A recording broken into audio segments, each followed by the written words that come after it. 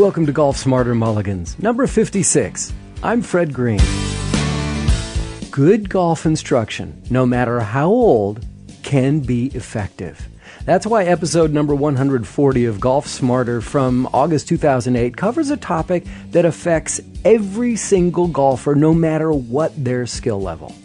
When you address the ball, does this sound like what's going on in your head? Adjust my posture. Weight on the front foot. Push down on the insides of my feet. Feet lined up to the target. Left arm straight. Don't bend the wrist. Keep the wrist straight. Head down. Don't cast. Head down on the ball. Hit the ball first. Big divot. Head down. Follow through. Our guest is one of our most trusted teachers when it comes to fully integrated game improvement instruction. Jim Waldron of the Balance Point Golf Schools in an episode we call Being Paralyzed by Too Many Swing Thoughts. Welcome back, Jim. Thanks, Fred. Good to be here. And it's great to have you on. Again, it's the Balance Point Golf School is the schools that you do in Hawaii and up in Portland. I was looking at the website today, and one of the lines that jumped out at me, it says, the Balance Point Integrative Golf Mastery Model is a revolutionary new paradigm that goes far beyond the limitations of the two golf learning models, the outer and the inner game models. Mm-hmm. Please explain that.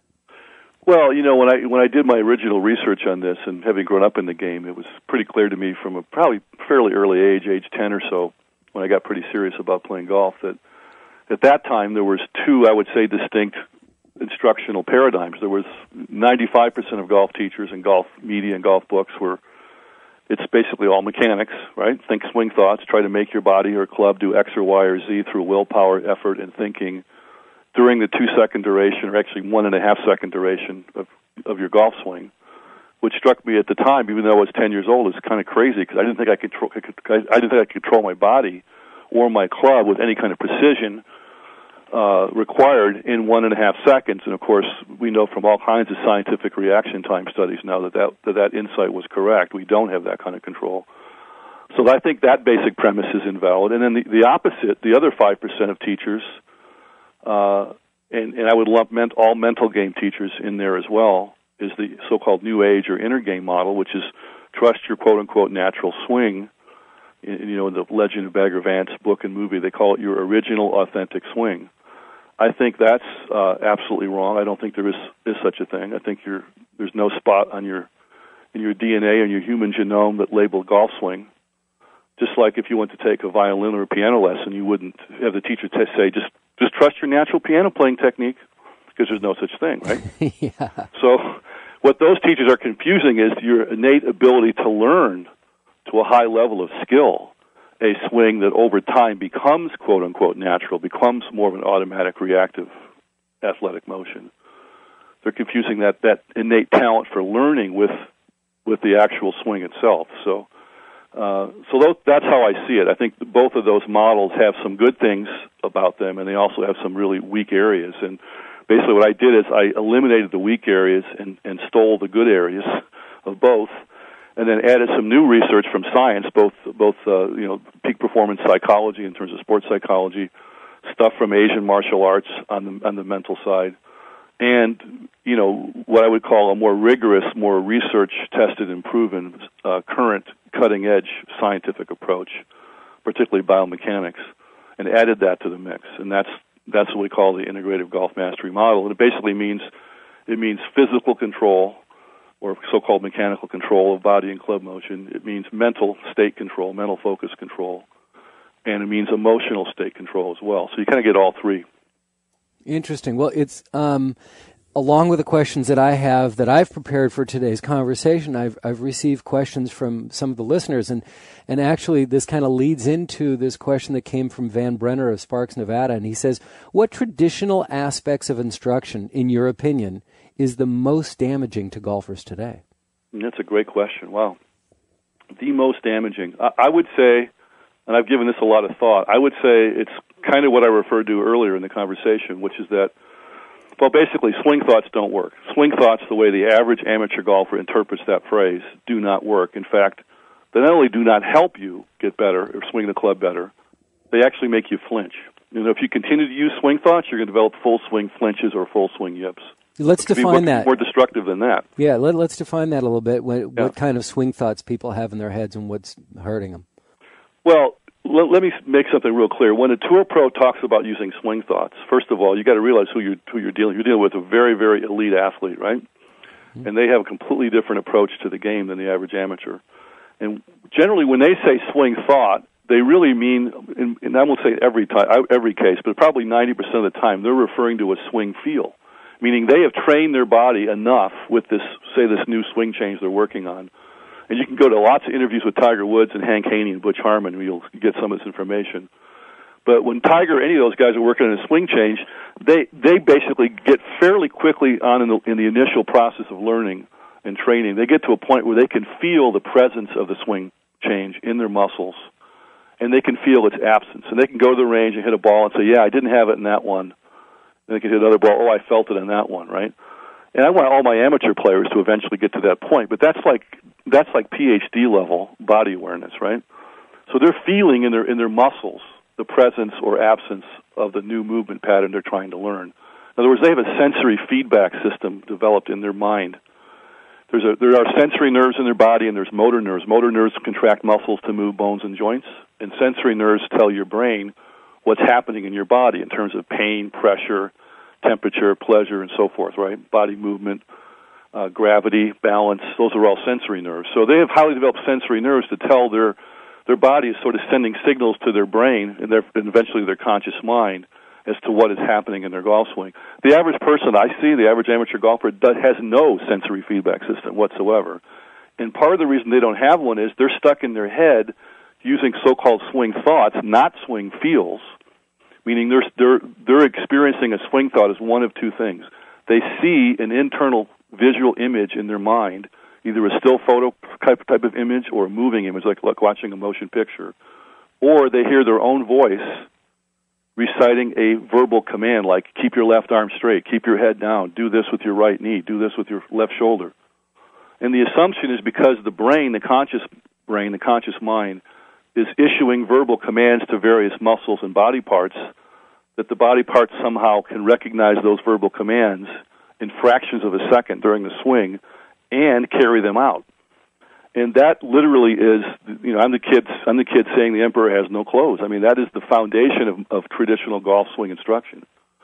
Go to the range, have your teacher stand there, and have your teacher give you swing thoughts to employ on the very next swing, and then judge the effect of the swing thought based on the ball flight result. And I think that's kind of like, a primitive tribe in the African jungle bowing down and chanting to the rain gods. Sure, and once in a while it rains when they do that, right? But there's no cause and effect relationship between their chanting and the rain. Sure. And there's no cause and effect relationship between the average person using those two types of swing thoughts and better ball flight results. Absolutely none. Because when your mind is visualized, when your conscious mind is seeing a picture of what you want your body to do, or even worse, yelling out verbal commands, your body isn't listening to either of those, not in the slightest. And there's a ton of scientific research to back up that statement. So where does visualization fit into this? Well, visualization can work. That doesn't work the way people think it does. I mean, it doesn't work mid-swing. I mean, it works when your body is moving at somewhere between very slow motion, and in our training program, slow motion is 30 seconds from start of takeaway to finish. When you're moving that slowly, that's when you can visualize different body, a different way of moving your muscles and joints, or different body movement pattern, and your body will then carry it out. Same with auditory commands or verbal commands. When you're moving very slowly, then your conscious mind does have control over your muscles and joints. But when you're moving at a high rate of speed in a short interval of time, it's called ballistic motion in biomechanics, you don't have voluntary precision control over your body. In any sport, golf is no exception. It's your subconscious mind that's controlling your body when you're moving at high rates of speed in short intervals of time, never your conscious mind, which means you can't voluntarily make a swing change mid-swing. Can't be done.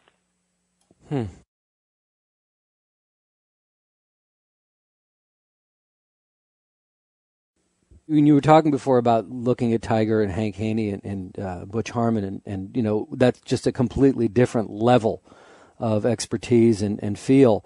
On the other show that we do, Golf Better, with Edwin Watts Golf, we had Rock Ishii, who is the head ball developer for Nike.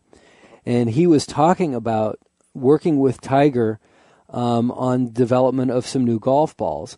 And he would do blind tests with Tiger with different balls. And he said that Tiger was able to feel the difference with every single ball that he was hitting. Isn't that amazing? Yeah, I mean, he would say he would have him testing. He would say, "All right, we're going to test these kind of balls right now," and he would throw a ringer in the middle of all that, and Tiger knew exactly which one it was. Yeah, because his hands are so educated. He has such sensitive hands, and that's the main place you develop a sensory feedback system based on feel is in your hands. You've got more sensory nerve endings from your hands back to your brain than any other part of your body by far. Maybe your tongue, but yeah.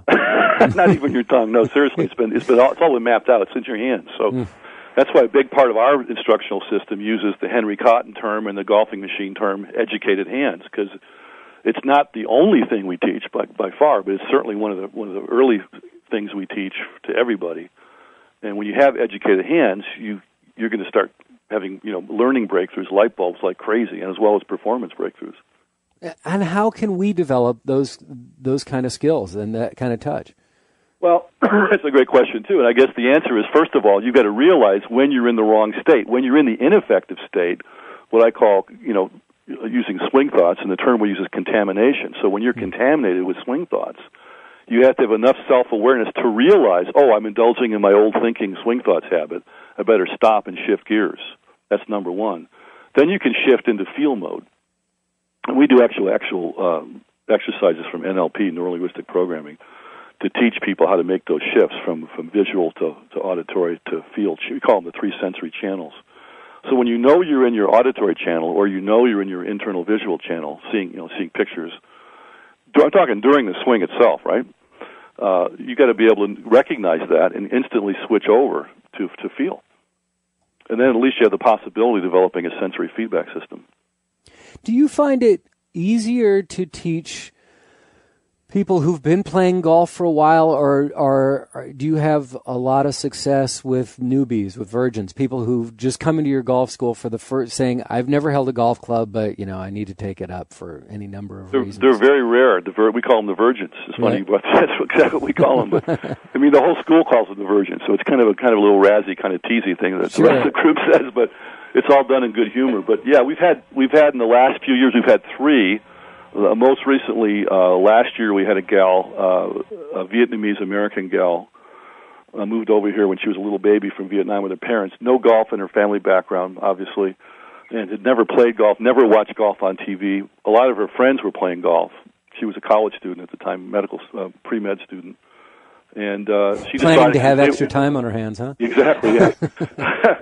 But all her friends were playing golf, and they convinced her to come join them. But she thought, well, I don't know how to do it. I better take a school first. So her name is Amy Nguyen. She's from Portland, and she came to our school last year on Memorial Day weekend, a 4-day school. First day was all in the mental game, then 3 days of full swing instruction. And 10 weeks later, she shot 81 at a course in Corvallis, Oregon, a regulation-length golf course from the men's white tees. Oh, my God. Did she have good athletic ability when she walked in? She was average athletic ability. Really? She shot consistently between that low score that summer of 81 and 90. Her average score was around 85, 86, she told me. And this is from the white tees, because she said she was out driving her male college student buddies, who were experienced golfers, from the ladies' tees, and they insisted that she join them on the white tees. Oh, they must have been so. She was stopped on the range 3 times by people asking her, watching her hit balls, if she was a member of the LPGA. Partly because she's got a great swing, partly because there's so many Asian gals now on the LPGA tour, and she's Asian.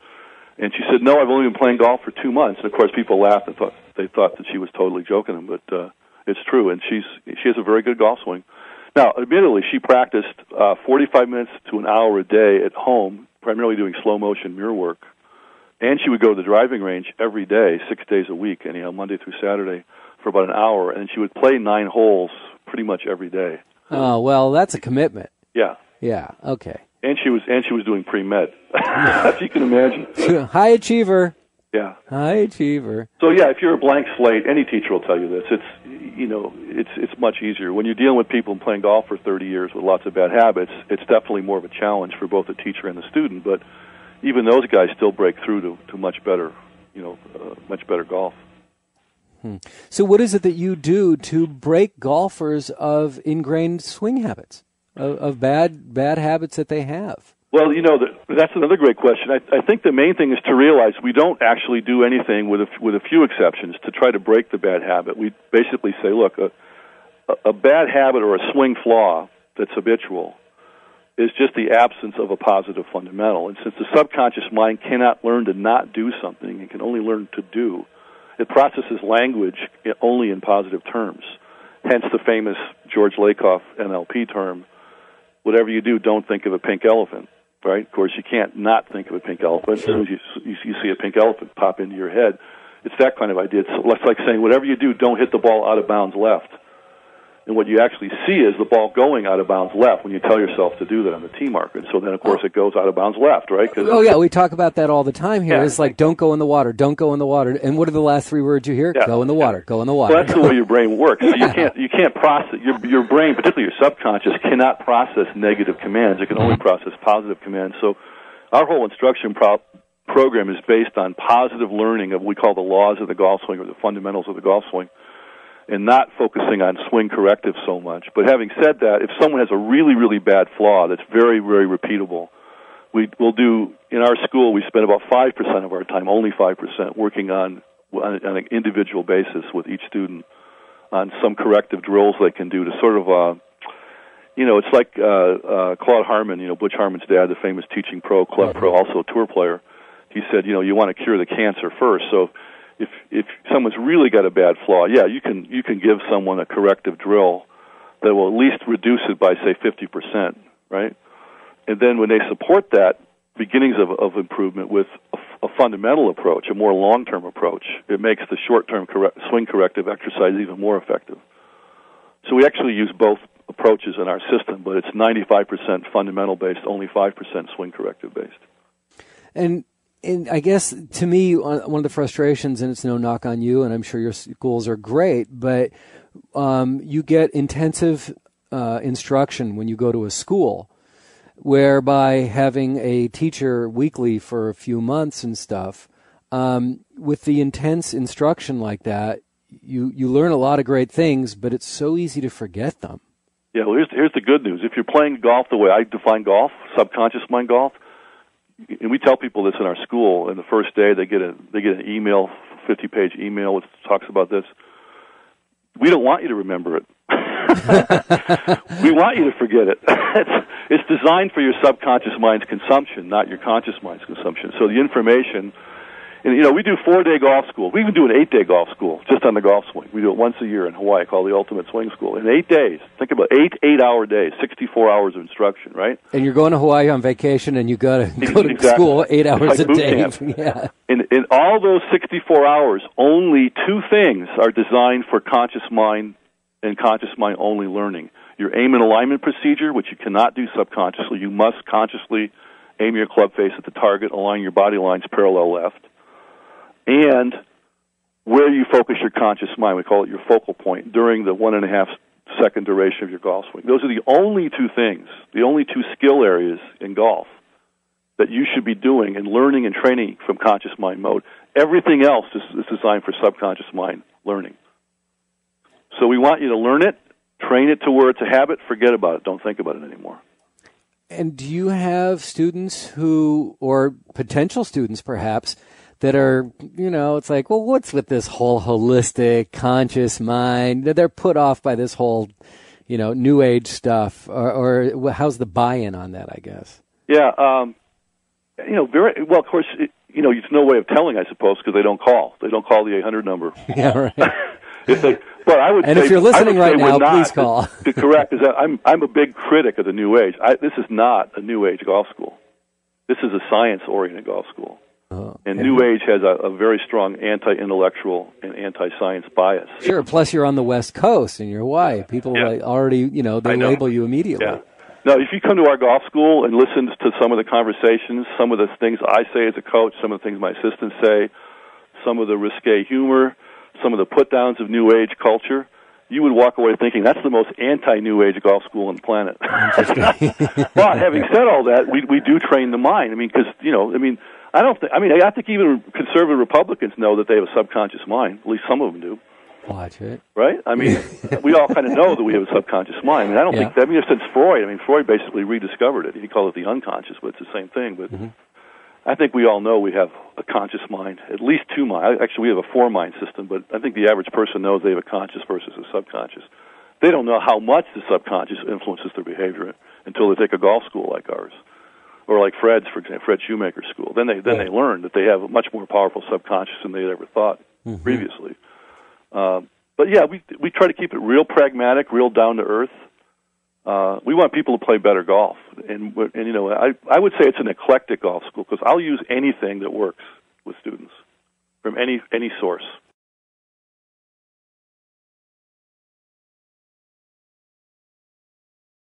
So you teachers share ideas, or is it considered stealing ideas? How do you?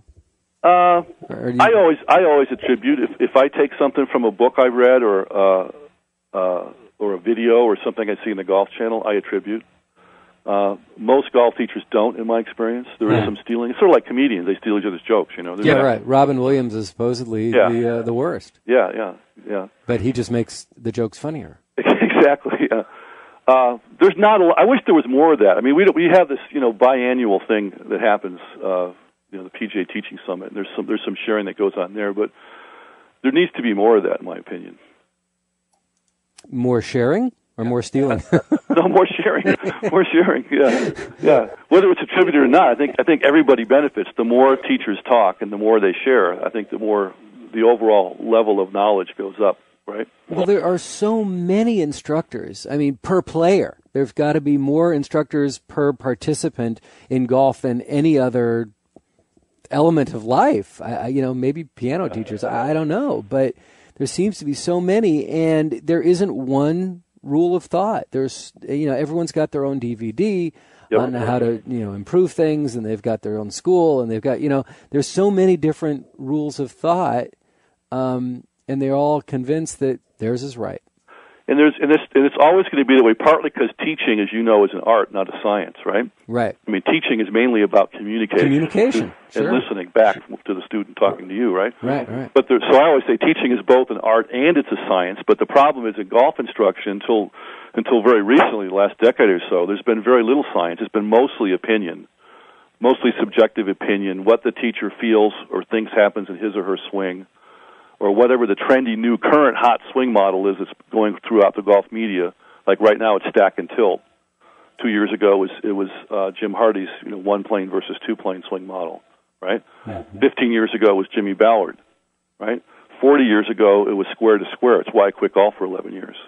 So there's always a trendy swing model that a lot of teaching pros who don't have their own model will latch onto. And, again, until very recently, and even I say very recently, even today still, there's not a real comprehensive, thorough, rigorous, scientific discipline approach to both researching the golf swing and then teaching it. I mean, the PGA of America is trying to do that, and Rick Martino is the director of instruction. He's really into biomechanics like I am. We're trying to move that way, but there's so many individual teachers who don't want to embrace science still. Want to use what they are convinced works, and they don't want to hear about science. And a lot of instructional books are, if you read them from the standpoint of, say, the rules of logic or even the rules of evidence, like if you were a lawyer, okay, if you make a statement, what's the evidence to back it up? That simple empirical level of science. There isn't even that in most instruction books. I read statements all the time that just are empirically illogical. Like, the classic one that we see all the time is, in logic, it's called the fallacy of the extremes. It's either black or it's white. There's no middle ground. So, like, for example, Jimmy Ballard taught a massive lateral weight shift back in the 80s. He was teaching in response to, in the 60s and 70s, we're back to where we are now with stack and tilt. Don't transfer weight. No lateral weight transfer. Turn in a barrel, right? Both of those are actually flaws. If you transfer no weight whatsoever, that's a flaw in the golf swing. If you transfer too much weight on the backswing, that's also a flaw. So people who think overly simplistically, like a lot of golf teachers do, like a lot of golfers do, to their detriment, So the pendulum is always swinging from one extreme to the other, is what I'm saying in golf instruction theory. Where in most cases, it's the point right in the middle that's correct. It's one reason I call this balance point. It's the middle ground, like Buddha talked about. Buddha was always talking about avoid the extremes, take the middle path, the middle way, right? In reality, almost all great ball strikers, with very few exceptions, have some lateral motion on the backswing, but a tiny amount, not a big amount, not none, a little bit of amount, right? And I mean, that's just one example. I can give you a million others, but that's the fallacy of the extremes, and it is a toxic, destructive influence on golf instruction. Oh boy, but it sells magazines. It sells magazines because because think about it. If you say it's all this extreme way, it's use your arms, swing your arms, don't do anything with your big muscles, or just use your big muscles, don't swing your arms. It's a very simplistic way to try to understand a phenomena that is inherently, in reality, objectively very complicated. Complicated doesn't sell. It's not marketable. What are the three main words you hear in golf marketing in terms of golf instruction for either swing theory or training age? You hear the word natural all the time, a buzzword, a marketing buzzword. You hear the word easy, and you hear the word simple. And one of our sayings in Balance Point is that we say simple golf swings are for simpletons, because it isn't simple. Anybody who tells you it's simple, they're either a fool or a liar. Because when you look at it from an objective scientific point of view, like you can do, you can go online and just type in biomechanics of the golf swing. There are PhD theses on the golf swing out there. And one of the first things you'll discover is it's biomechanically a complex motion. Psychologically, because of all the 28 sensory illusions, all the optical illusions, your common sense is fed with completely wrong understanding when you watch a good player swing. You actually get common sense basic axioms or basic premises that seem to be so obviously true you would never think to question them in a million years. And you use those common sense axioms in your learning and your training and your practice, and you don't get significantly better because your basic understanding is flawed, just because of the sensory illusions, right? Then yet on top of that, all the 80% of the content of traditional instruction, which is scientifically invalid, and now you're practicing the wrong information. Makes it almost impossible for the average person to get better. Yeah, absolutely. You mentioned you kind of dropped in the middle of that you said you quit playing for 11 years? I was a real golf nut when I was a kid. I started when I was 4. Quit when I was 15. I was one of the top junior players in Chicago. I actually played with Bill Murray a lot. Oh, did you really? Growing up? Yeah. In fact, I appeared in a play in high school with Bill. Bill was for a while there. Him and his brother Brian were starters at Evanston Golf Club, and all of us were caddies. I caddied at Edgewater Golf Club. I think they caddied up at Nectar. How much fun was that? Was he nuts? He was nuts back then. Yeah. Was that fun? It was fun. Yeah, pretty good golfer back then too. Yeah. But I really quit great. because I wasn't getting better. I got in a really bad slump, and part of the reason I got in a slump, well, two reasons. I was focusing on my clubhead path on the backswing, doing a lot of mirror work, but I was also doing it without a mirror, just sort of on the driving range. I was like watching my clubhead go back. In Harvey Penick's Little Red Book, he talks about, well, that's what a devastatingly destructive flaw that is, right? To watch your clubhead go back, try to manipulate it. I got to where I was shooting. I went from shooting in the low 70s consistently to the mid to high 80s within about 3 months. Partly because I was watching my clubhead go back, and partly because I was trying to learn from a book, which was then it was the sort of the modern, trendy swing theory, a book written by Jim Flick and Dick Altman called Square to Square, which now has the worst reputation in the history of golf instruction theory among everybody in the industry. Wow. In fact, Jim, to his credit, came out about 10 years ago and wrote a letter to, I think it was to Golf Magazine, apologizing to the golfing public for having written the book. Really? It screwed so many people up. So, yeah, that was an example of just a bad instructional content. I was doing what it said to do, but I was getting worse, not better. So I quit, and I started again when I was 26. Yeah, what brought you back? I just think I always loved it. I mean, once you get the bug, once you get hooked, it's... Tell me about it. There's something about golf on all aspects I'm just passionately in love with. I love playing it, I love teaching it, I love researching it, I love practicing it. Even today? Even today. Every time I do a lesson or a school, I learn one or more things. Big light bulbs. Every time I do a practice session by myself, at least one light bulb, typically. Had a huge one just the other day. I mean, it's just an amazing opportunity for lifelong learning. It really is. All right, and lastly, I want you to expand on this light bulb concept. What does this mean? Because we're running out of time here, but what does that mean? I call it deep insight. That's capital D, capital I. It means an epiphany. It means in anything. It does not have to be golf. When you have a light bulb, a learning breakthrough about some area of skill, could be music, could be martial arts, could be mathematics. Einstein was notorious for this. He would do thought experiments and have a light bulb, right? He discovered this special theory of relativity having a light bulb about it, right? It means you have a learning breakthrough at the level of your intuitive mind, or so-called subconscious mind, not just your intellectual mind. And when you have it, your body comes alive and your mind comes alive, and they're both sort of simultaneously in sync with each other, and it's extremely pleasurable. And it's like you've got the truth about something. That's a light bulb. And with golf, you can do that for a lifetime. For a lifetime. And we structure our schools. That's the main way we structure our school, is for our students to have as many and as massive of light bulbs as possible. All right, well, one more time, why don't you give the web address so people can go look up your school and track you down for some more? Sure. It's www.balancepointgolf.com. Jim Waldron of balancepointgolf.com and the Balance Point Golf Schools. Thanks, buddy. It was great to have you back again. You're always good for a couple good stories, huh? Yeah, absolutely. I'd love to come back again anytime you want to have me. Hey, it's our pleasure, and you're here because it's been requested. They want to hear more from you. Thanks, man.